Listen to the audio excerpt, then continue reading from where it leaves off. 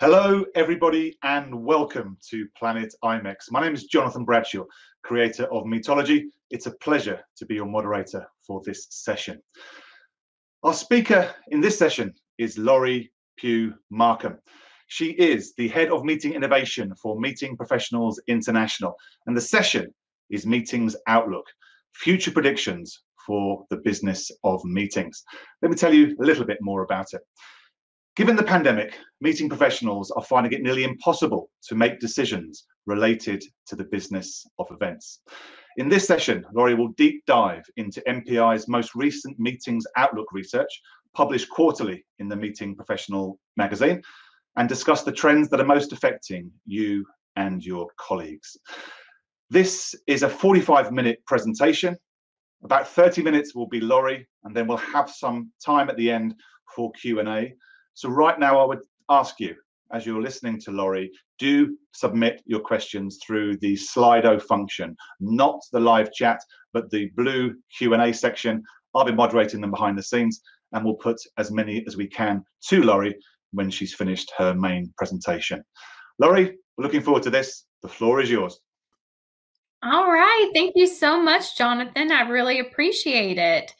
So again, going to talk a little bit about the Meetings Outlook. And what I want you to understand is that this report is from August of 2020. However, some of this data we actually capture about 2 months before our report goes public. So we're going to walk through a little bit about the conditions and how they have progressed over time. And then, of course, as Jonathan mentioned, I will be taking questions at the end. So this particular survey is with 300 senior level meeting professionals from all around the world. So I will take some segments out. And of course, if you have questions related to your area, we can talk about those in terms of your demographics and what location you are. So what we were looking at right here is in August of 2020, so taking that back just a bit, so in June is when actually the survey went out. We do see that about 59% of the people taking this particular survey do feel that the conditions are unfavorable for the next 12 months, meaning that they are going to see a decrease in business. And then the flip side to that, though, is that 35% of the respondents are seeing that there is a favorable outlook over the next 12 months. Now, you may ask, is that because they're just optimistic, or is it perhaps because they have diversified their revenue streams, or they're looking at how they can expand their reach with hybrid or digital meetings and events? For this next slide, something that I want us to look at is you'll see in November of 2019, so starting at the top line on the left-hand side, so that was really a year ago. And that particular survey would have been taken in September. So really before we understood what was going on with COVID or that it was indeed even around. And you'll notice that 45% of people did feel that we would have positive conditions moving forward. And as you go along to August 2020, you're going to see again that that's 35% are really thinking that perhaps it will be positive. And then on the bottom line, in terms of negative conditions, it's interesting because even in November of 2019, 33% of people were projecting that it would be a decrease or in negative conditions. And then that has grown to over 59%. So that could play a lot with where our respondents were coming from. Were they projecting negative conditions because they were thinking there was going to be an economic downturn in some different countries? Now, for this next one, we get asked a lot, well, what is the breakdown? And when you're looking at your buyers and your suppliers or your planners or your sellers, depending on how you want to call it, we did see that for August, 59% of those buyers, so the planners in the group, did see project that there would be a negative downturn compared to suppliers at 65%. And honestly, that really does make sense because our suppliers and our partners out there were probably the first to feel the real pinch and the hurt from COVID-19 as it came about. So this is pretty much the same graph. The only exception is that you'll see that there are some arrows showing, comparatively speaking, how that trend has changed since May. So we are starting to see that there's an increase in the number of planners now starting to feel the pinch of COVID and starting to affect the way that they project their business conditions for the next 12 months. And the sellers, you could see it did go up in terms of they're predicting there would be some struggles over the next 12 months. This one is a pretty easy one to guess for me. Is it a buyer's or is it a seller's market? It is most definitely a buyer's market. And with only 11% believing that it is a seller's market. Now, you may ask yourself, well, why did any of the suppliers think that it could possibly be in their market share? I think as we start to see the 12 months come along and go into 2021, you are going to start to see probably some of the smaller AV companies or organizations, not make it through COVID. And so you may say there may be less options to choose from, but for the most part, we will be projecting seeing it that it is a buyer's market into 2021. Now, how has that changed since May? As you can see that it has definitely gone up in terms of our projections. In May of 2020, only 32% of people believed that it was a buyer's market. Now we're much closer to 75%. And then looking here at this market that you can see is that over time, we have definitely seen that there is a buyer's market starting to decrease before we got to this August time frame or this August survey and report. So what I really mean by that is the reason even back in November of 2019, people were starting to believe that it was a buyer's market is because so many different properties and hotels had convention centers had built on or added. So the actual rooms or space available had gotten wider. So that also contributed to the fact that it was going to be a buyer's market. Now, as we start to see different live events happening, we have a hybrid event, both meaning in person and a digital audience for our November event in Grapevine, Texas. We have seen that there has been a decrease in the amount of full-time and part-time jobs available, as well as contracting. However, I think the way that we are going to be able to see how we bounce back in 2021 is we're going to see that contract labor actually starts to grow. And that is going to be our first indicator that the market is coming back. Now, in terms of the greatest decrease in activity by segment, we do see that the decrease is the highest in associations, followed by domestic corporate, and then closely thereafter, both the international corporate and international associations, different decreases in the activity by segment. Now, that being said, for the last 10 years, the government sector of meetings was previously the most decreasing segment. Now what we've been able to see is that the government meetings and events are only going down by 5% in relation to where we were with 15% average in the past year. So what does that mean? Basically, with the governments, the elections that we have going on in the U.S., we do see that government meetings and events are really staying steady for the most part. And it also has to do with the fact that government meetings are within agencies that do continue to operate with a little bit more stability. So if I were you and you're looking for additional revenue streams or businesses, if you're a supplier out there, is really trying to bid or get involved with as many government contracts as possible, depending on what country that you're located in. Now, projected virtual attendance. We show that 88% of our respondents do believe it is increasing. And of course, I'm seeing that across the board as well. And that the in-person attendance is decreasing. You'll see that at about 86%. Now, outside of this particular survey, we are starting to see what you call hub and spoke model meetings and events, meaning that you do have a digital event, but that there are different watch parties that happen in different countries or different cities or states that can get together in smaller groups to participate in these larger digital events, so that you can still have a little bit of that networking. You can still bring some of the business back to the different AV companies and hoteliers and caterers. So we are starting to see that trend.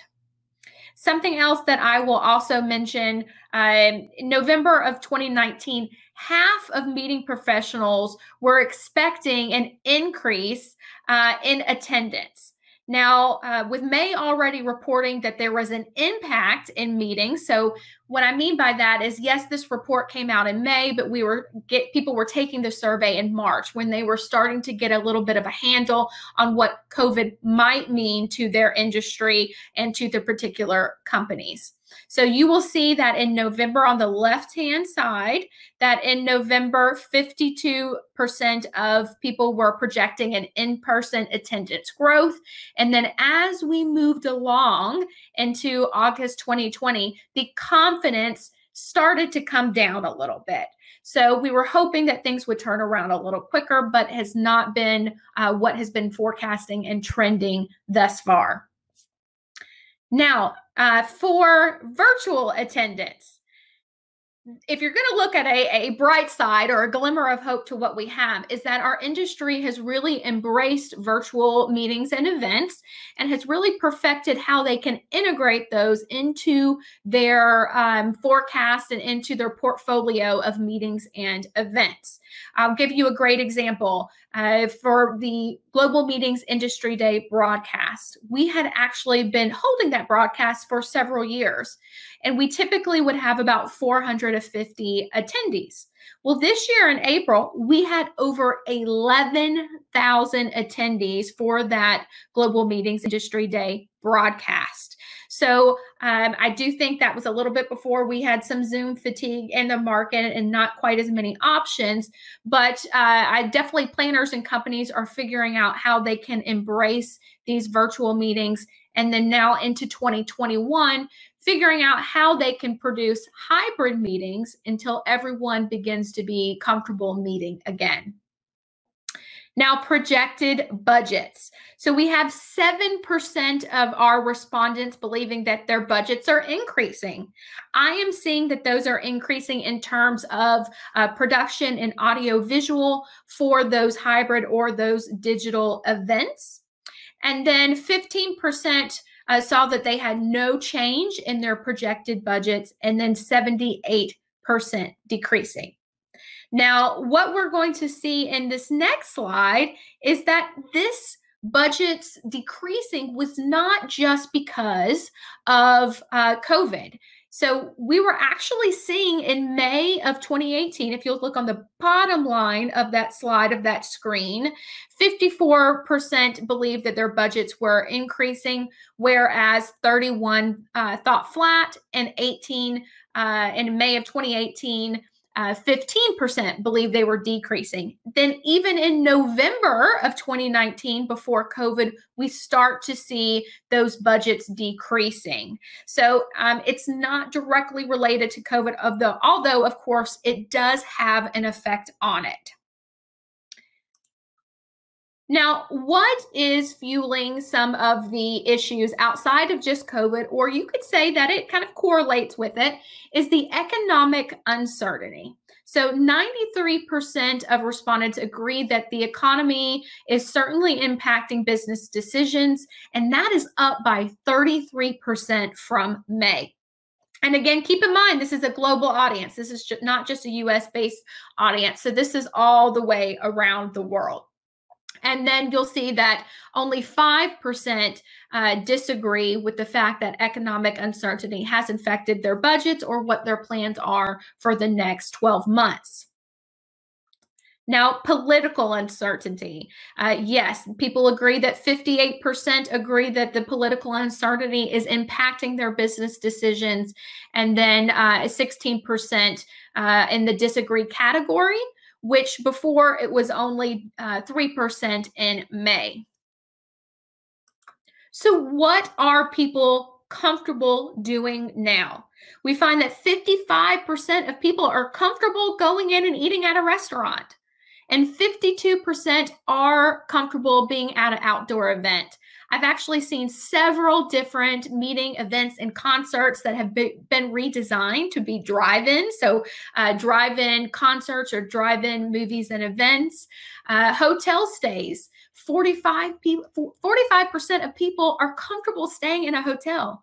You guys, I think that's a big win. I think we're starting to see a little bit more comfort in the protocols and the safety measures that our hotels are sending out into keeping their attendees and their participants safe. Domestic air, 31% of people are comfortable flying domestically. 31% comfortable in attending an indoor event. We are actually seeing that same trend line. I get asked a lot from planners and suppliers is what should we be expecting for our in-person attendance into 2021?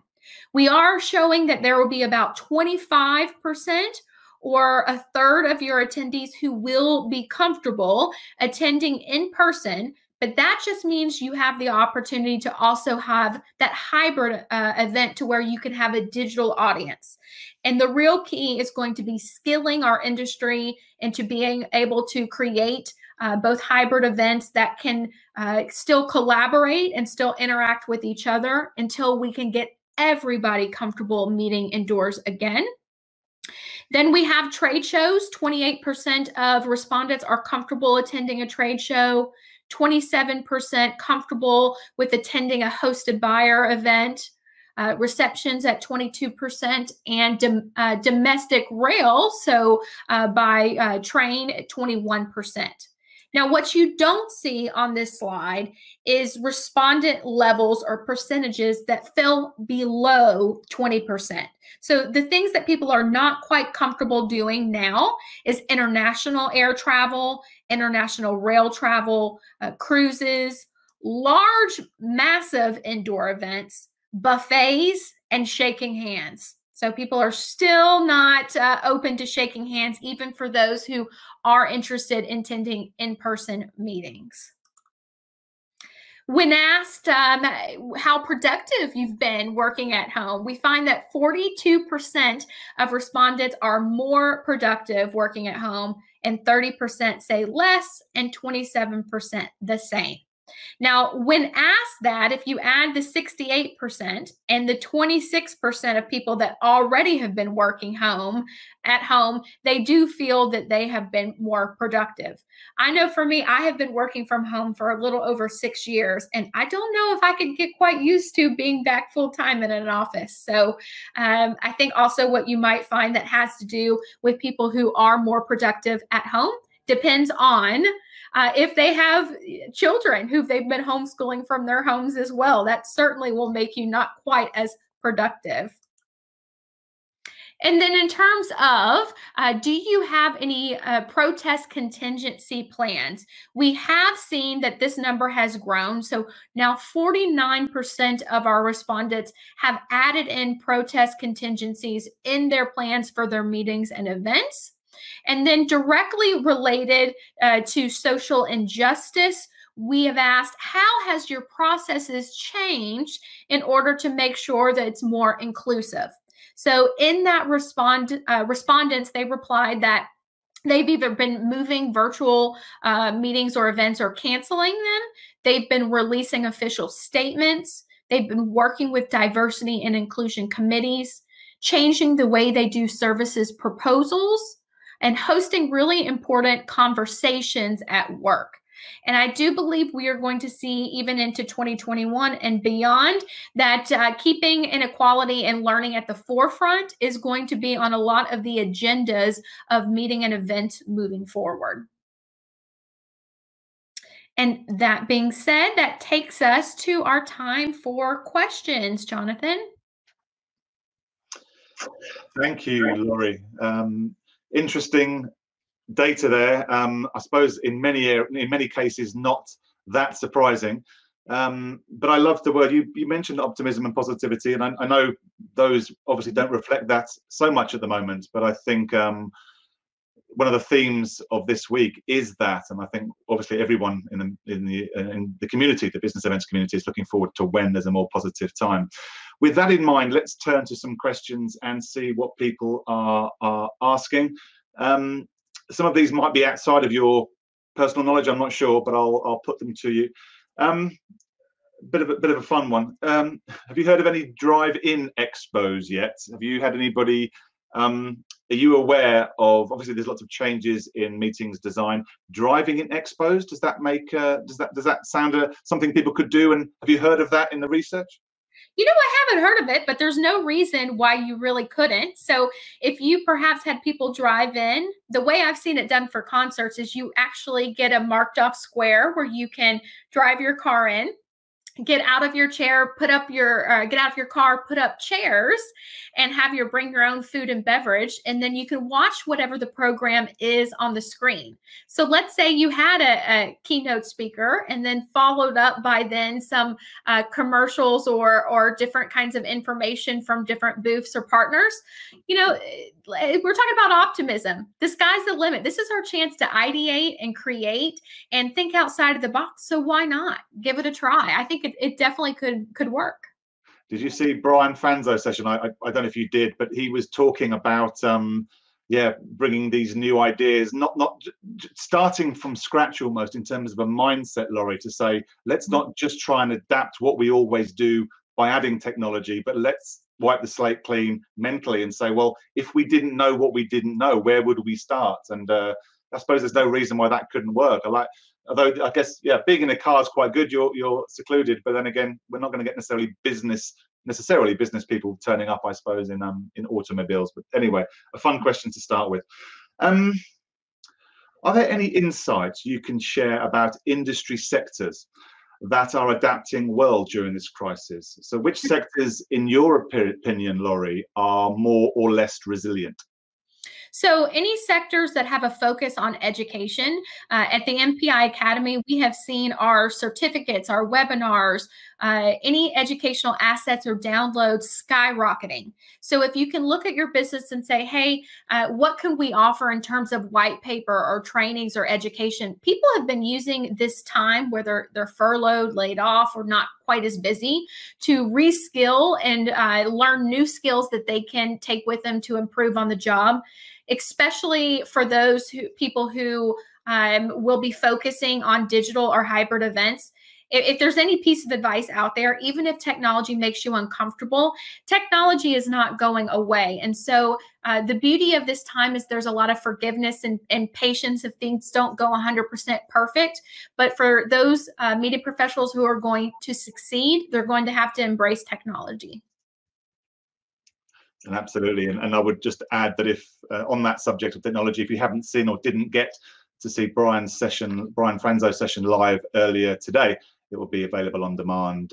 Really interesting 25 minutes with Brian about technology and how we use it in the events industry. Let's have a look down here. Okay, interesting. Obviously you mentioned when the survey results that you published there were actually, when the questions were asked that gave you those results. When will the next survey be taken for a good comparison? Have you got any plans to do this kind of thing again in the short term? We will. We do it quarterly. If I'm thinking correctly, I believe that we will have one coming out in November or December, so it may already be in the works.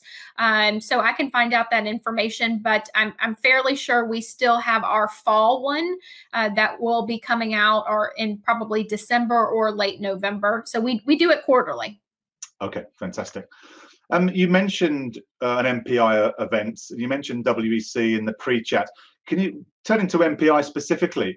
Can you tell us what you did this year, for those of you who don't know, those of watching who don't know, and what you're planning to do with the events that MPI do? You do plenty of them a year. What's been MPI's strategy, and how do you think they will be in terms of how will they be delivered this year and moving into 2021, Laurie? Sure, absolutely. So November 3rd through the 6th, we will have WEC in Grapevine, Texas. And as I mentioned before, we are expecting about 25 to 35% of our normal in-person audience. So as of right now, we have 600 live in person in people who will be attending WEC. And then we have another, I'd say close to 500 digitally. And of course, that number is going to grow as we get closer. What I think you have to remember about meetings and events moving forward, especially into 2021, is to focus on your regional or drive-in market. So when we looked at those slides about who was comfortable traveling, you do see domestically people are comfortable driving, they're comfortable within a certain drive-in market. And you can also choose to have those satellites, or what we call hub and spoke models for your events, where if people do want to get together within their driving distance area to watch and maybe group in smaller groups, that they can do that.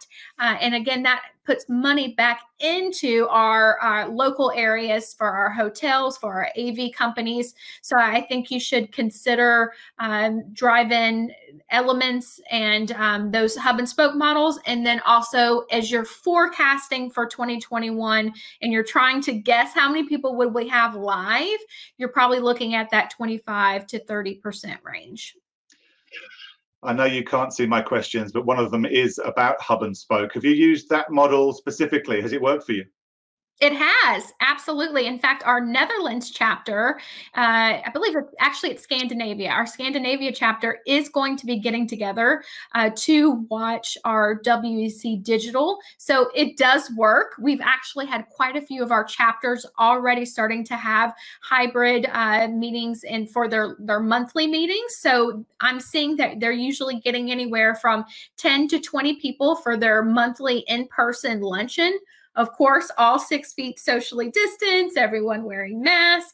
And of course, you need to figure out what the protocol and the laws are within the counties you're wanting to put these meeting and events on.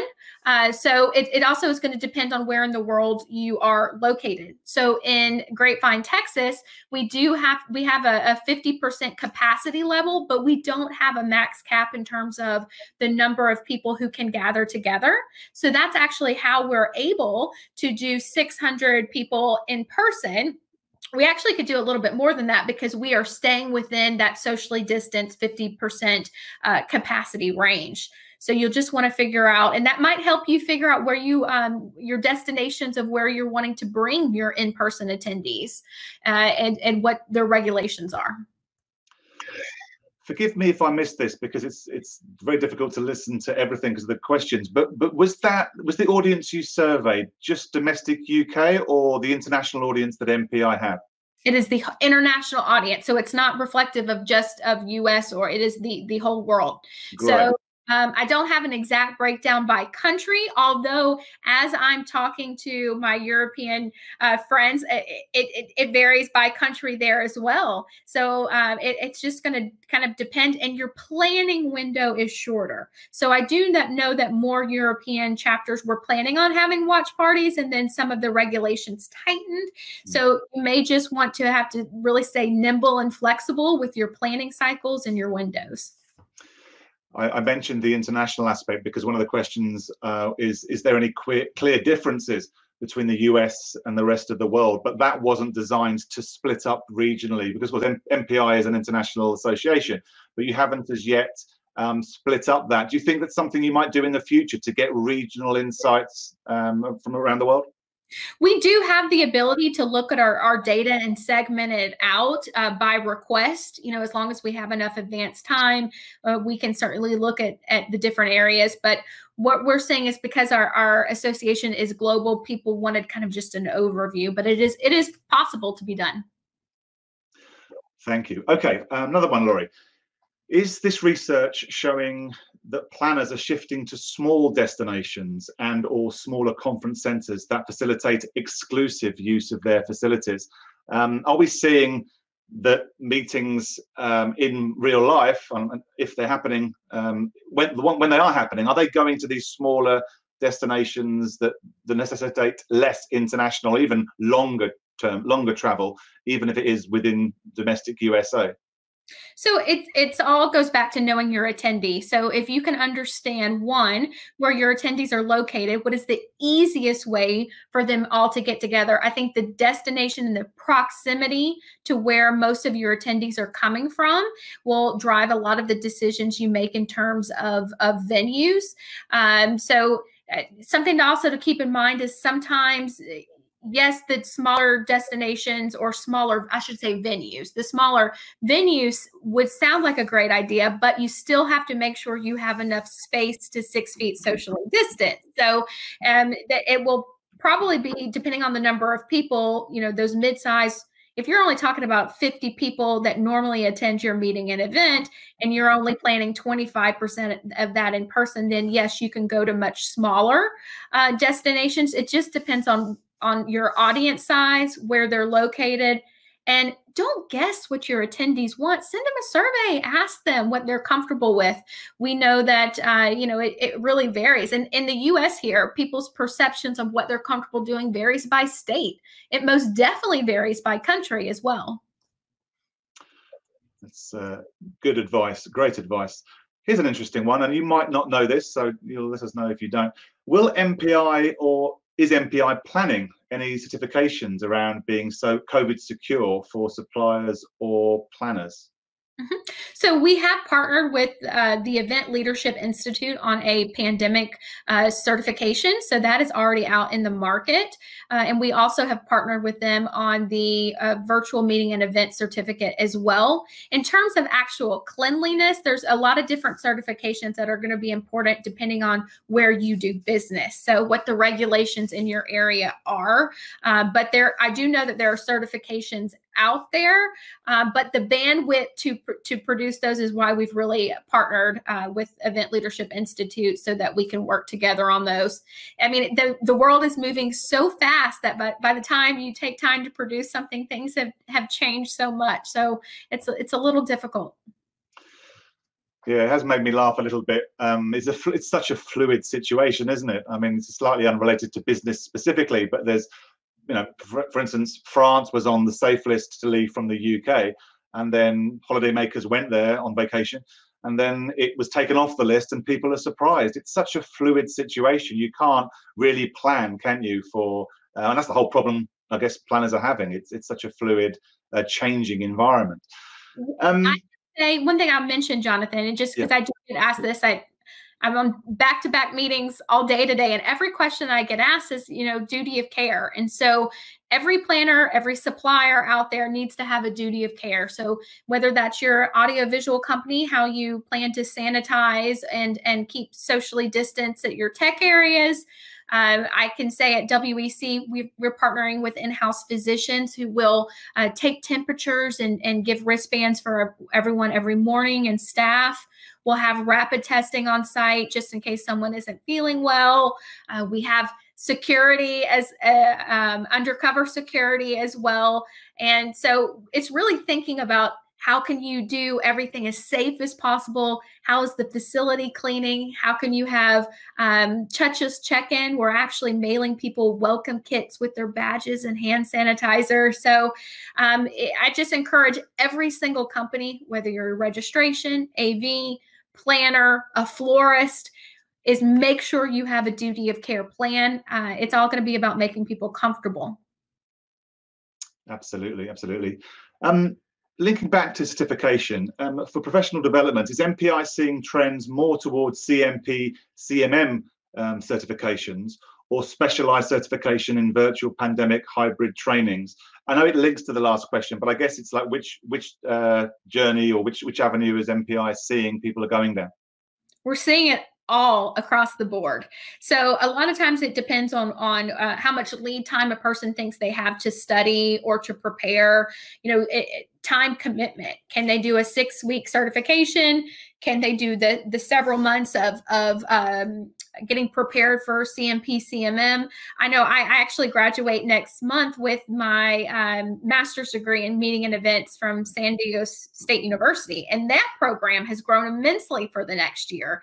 So we're seeing it across the board. People know to stay competitive or to move up or to get those jobs if they've been furloughed and laid off. they're really going to have to invest in their professional development. Yesterday morning, I interviewed Ray and Karina, and one of the questions to Ray was getting out his crystal ball, and someone's asking you to predict the future as well, which I know isn't easy, but I'm going to throw it at you, if I may. Do you think we will ever go back to fully in-person events, or is hybrid here to stay? I mean, I think I know what you're going to say, but perhaps I can add an extra question. What do you think the future is? Perhaps that's a better way of asking. Sure. Well, at MPI, we've been doing hybrid components to our events for both our Global Meetings Industry Day broadcast and WEC for many years. So even before COVID, I would have said hybrid was going to be more of a part of our repertoire, our toolkit of what we have.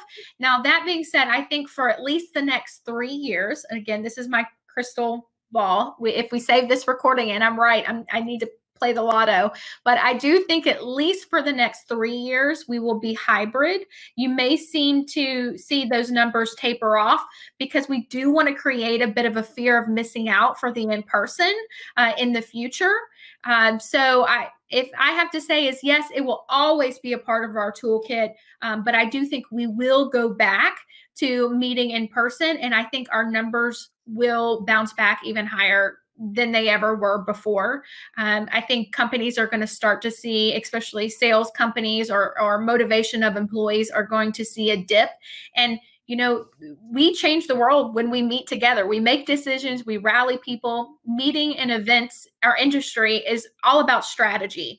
And people are going to realize that if we don't start meeting more, and especially in person, that you are going to see a taper off in the behavior change in which we measure all of our meeting and events by. That's an important point, isn't it? When people are saying, what do they, when you're doing the ROI after the event, did you enjoy it? What did you get out of it? Will it lead to behavioral change?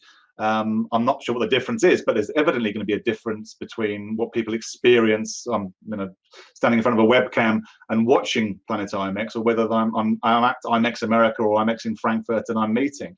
And I think that's the real dichotomy the meetings industry have, because it is quite rightly engaging. And as you say, there's been hybrid events for decades, really. And they're not going to go away. Of course they're not. And you can use technology to expose the content of a meeting to more people in the short term via the technological platforms that then will hopefully lead to them coming to the real thing in the future. But I think the dichotomy is science tells us that when we meet face to face, generally it's a better experience, and better is just one word, but there's so many benefits. This is not knocking virtual or technology, it's just looking at face to face more, in a positive light. And that's going to be a difficult thing, I think, to overcome. I don't know if AI has got anything to add to that in the future, or there's been different ways of interacting. But Zoom fatigue, Brian mentioned earlier on, creativity, likability, influence and persuasion can all be a little bit more difficult when we're not face to face. So I think that's going to be a real interesting thing to look at from a behavioral science perspective that the meetings industry has to deal with in the future. But yes, I think going back to the question, as you said, the hybrid events have been around for ages, and they will always be, and they're only adding to the event itself, aren't they? Absolutely, absolutely. Couple of last questions. I'm going to wrap up shortly. Have you experienced anything new that's blown your mind virtually? Back onto technology. You yourself, Laurie, whether it's in your MPI role or whether privately you've been on a different technology for from a personal perspective. What technology-wise has blown your mind in terms of human interaction in the last 6-7 months? I really like brain dates. They've been around for a while. They did a lot of in-person, what we call peer-to-peer learning or idea sharing. So for those who are watching who may not be familiar, if we take just the in-person lens for a second, if I look in my mobile app at the event and I can set up a brain date and say, you know what, I want to talk about meeting design And I would love to have a peer-to-peer group to talk to people, a certain number, usually like 3 to 4 people would sign up to say, yeah, I want to talk about meeting design at 11 o'clock in the Brain Dates Lounge. Well, what I love about what Brain Dates has done is they've taken that to a digital audience. So you can actually do the same thing for your conferences and idea share and peer-to-peer thinking. Now, that being said, Brain Dates isn't the only company. I would say that a lot of platforms are integrating something similar. I know we're working with the Freeman platform for WEC, and our attendees can see other people attending and can reach out to them and say, hey, Susie or Jonathan, I haven't seen you in a long time. Can we get together and chit chat and catch up? So I think we're coming a long way. I also like, it's a very small startup company, but I like Pickles. And I think that IMEX has worked with them before.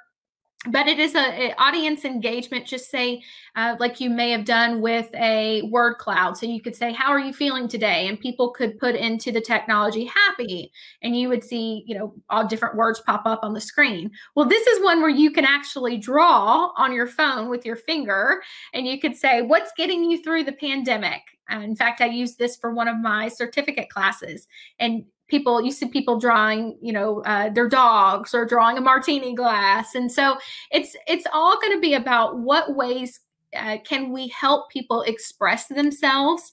I think emotional intelligence is something that we have learned out of this whole COVID crisis. Is don't forget that, yes, we are businesses, but we're also humans. So trying to bring happiness and engagement and letting people just have a minute to express themselves. I haven't Pickles. I've not heard of. I have to look at that. That sounds very interesting. We're going all over the place in terms of topics because it's literally the ones that are being voted up. Back to COVID. You did make a list. You did read out a list, but people are asking, could you repeat and re-emphasize the types of anti-COVID measures that organisers can offer to make attendees feel more confident? I know you may have touched on that again. Can you just recap on that? Sure. So I think having a duty of care video and a statement. So what we mean by that is what measures is your facility, your AV as a planner that you're doing to keep people comfortable. In a situation or in any crisis, over communicating is key. So if you say, well, I sent out an email about my duty of care, well, that's not enough. It needs to be on your social media. It needs to be in email. It needs to be in video, in your know before you go, in your app. So some of the things that you can put in place is reminding people or requesting that everyone wear masks, keeping people 6 feet apart, understanding what your venue is doing in terms of, do they have the sprayers that spray the rooms? How often do they clean surfaces? How are you handling food and beverage? I have been so impressed by our food and beverage professionals out there who've come up with really creative ideas to still keep food covered, but still attractive and still a really good offering. Tell people what you're planning to do with your check-in. If you're planning to have testing or temperature checks on site, you should never, ever, ever, ever be relying on your volunteers or your staff to be taking people's temperatures. That's something you need to be outsourcing to a professional. So those are really all the elements. Sharing room diagrams with egress and ingress, so people kind of know which way you're going in a room and which way you're coming out. You could choose to stagger times. I know we're wrapping up, but shout out to Alhi. They did an awesome in-person event. They actually kept their attendees seated for the breakout rooms, but then had their speakers rotate. And I thought that was brilliant. So just trying to limit the amount of contact that you have or up and people moving around. Laurie, you've been amazing. You don't have any idea the questions coming in. You've answered every single one brilliantly and on the spot. Thank you ever so much for sharing that research. We will keep an eye on extra research coming out in the future. And thank you for sharing with us this today here on PlanetIMEX. Thanks, Laurie. Thank you. Thank you for having me. And I will just say to everyone joining us, enjoy the rest of PlanetIMEX. It's going to be another great afternoon if you're watching live, and if you're watching on catch up, there's so much more to watch. Do explore the back catalogue of sessions that have been delivered over the last few days. Take care. See you at another event very soon. Cheers.